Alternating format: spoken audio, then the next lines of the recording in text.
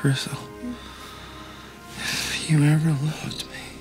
Of course I loved you. I'm gonna be mama to all your baby cubs. Of which there will be many. Jason, when we last saw him, he was being bitten and scraped by Felton and Crystal in their panther form. There's a much bigger plan afoot for him than he's aware of. In fact, he's been chosen to be the person to bring their race back into being. What exactly am I gonna do? Once you turn, we get to be together forever. What's a turn? They think that this will turn him into one of them, and therefore he will be able to bring fresh genetic material into their bloodline because they're so inbred that they're, as a race of werepanthers, they're dying off. Kind of gets his comeuppance here. The thing that he's most been proud of becomes the thing that most possibly could endanger him. It's kind of interesting to see the kind of guy who really gets his sense of worth from his sexual prowess to all of a sudden be kind of objectified and sort of used against his will. Hey there, Sookie.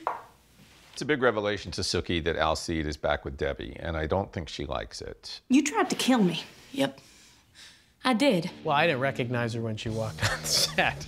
I was used to her as the kind of V-addicted, strung-out motorcycle gal, and she's in a baby blue sweater, all done up. And, you know, she's probably gone a little too extreme to the other side, as I think most people in recovery sometimes do. Sookie.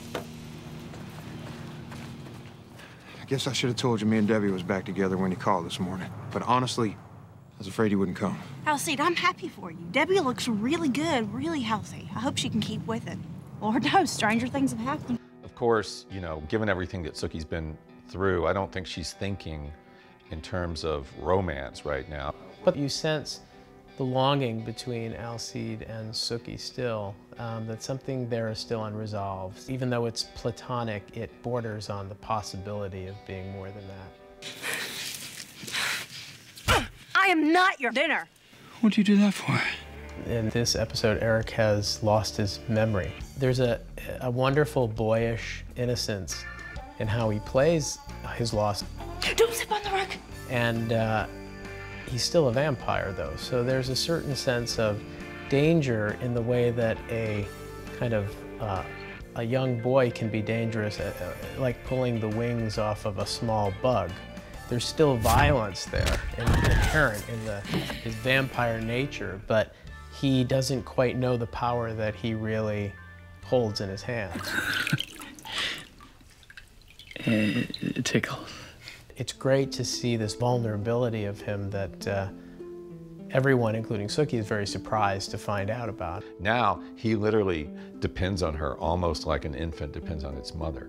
Come on. It's really fun for Alex, I think, because he's this 6'4", you know, hulking guy, and then all of a sudden, he's playing kind of like this frightened child, and I think it's something he doesn't get asked to do a lot. He's such a great actor, and he's so well adjusted about his craft that he just sees it as, I think he just embraced it as, this is going to be really fun. I'm just going to throw myself into it. But I also get a sense from him that you're not quite sure if he's really, truly at a loss, or is he actually have a bigger scheme up his sleeve? We'll have to wait and see. You just killed my fairy godmother.